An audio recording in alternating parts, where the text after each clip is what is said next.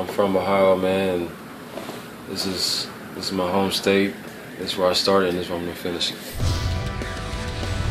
It's official. Braxton Miller is staying at Ohio State. But what if he's not the choice at quarterback? Can he be a playmaker at another position?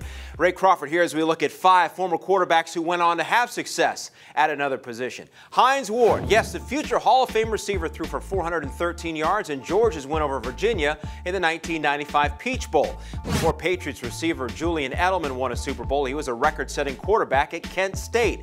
Antoine Randall was a dual-threat quarterback before it was trendy and became a receiver in the pros. Anquan Bolden took a few snaps at quarterback at Florida State, but has played in 2 Super Bowls as a receiver. There are some who think Braxton would make a better running back than receiver at the next level, just like former Michigan QB Denard Robinson now in the Jaguars backfield. Sure, Braxton can make an impact at different spots in the field, but first and foremost, he wants to make it as a quarterback. With so much competition in Columbus and just 1 year left, why stay if he hasn't been told it's his job to lose? That's why I say if he's healthy, he will start every game at quarterback this fall for the Buckeyes. Check out more college coverage on CampusInsiders.com.